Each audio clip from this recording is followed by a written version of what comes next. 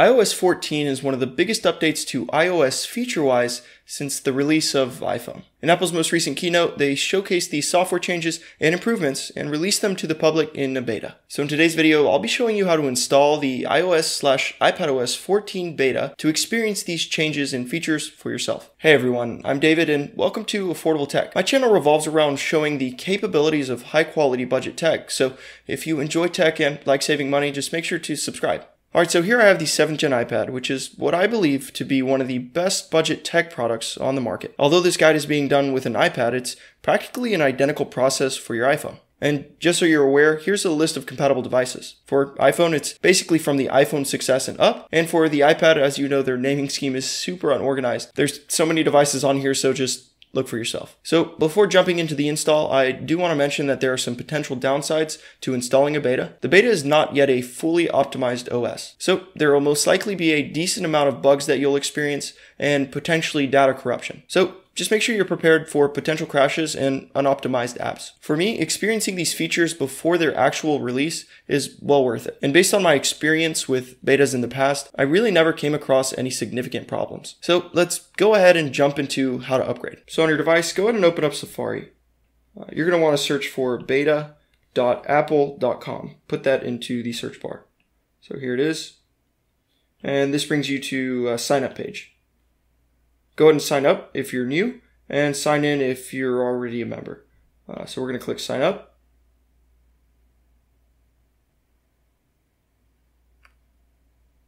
So after putting in your password, you'll be brought to this agreement.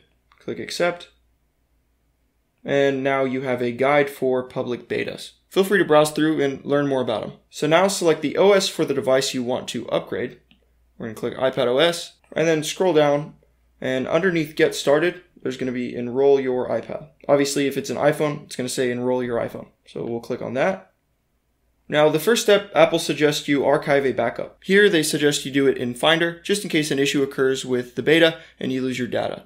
That being said, you can also back up through iTunes. I usually just back up with iCloud as I have never experienced any issues when using a beta. And if anything were to happen, I'd be able to restore to a backup date from before I upgraded. So if you choose to, feel free to back up your device. But we're going to go ahead and continue. Step 2 is to download the profile. So click download profile, allow, and then it says the profile has been downloaded.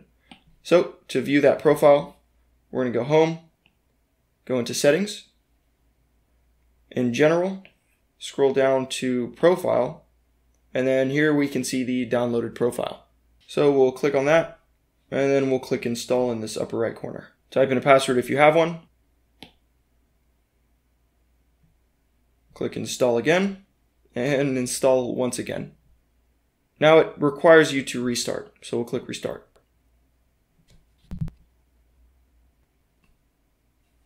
Okay, now that it's restarted, let's go ahead and change the rotation. Okay, so we're not done yet. Go back into settings, and then under general, you're going to see software update.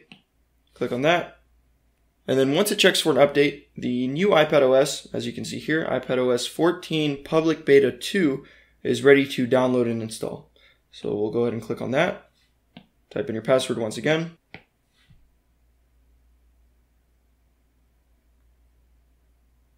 And then it begins downloading the update.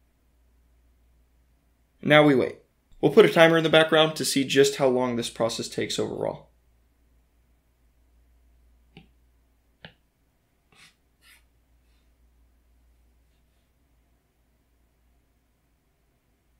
Alright, so the download only took maybe less than 5 minutes.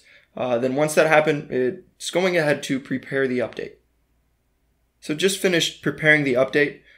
So now we're able to install it. The preparing the update part of it actually took quite a bit longer than I had expected. What we are at on the timer right now is 22 minutes. About 5 or so of that was downloading. So the rest was for preparing the update. So we're going to go ahead and click install now and then see how long it takes from there.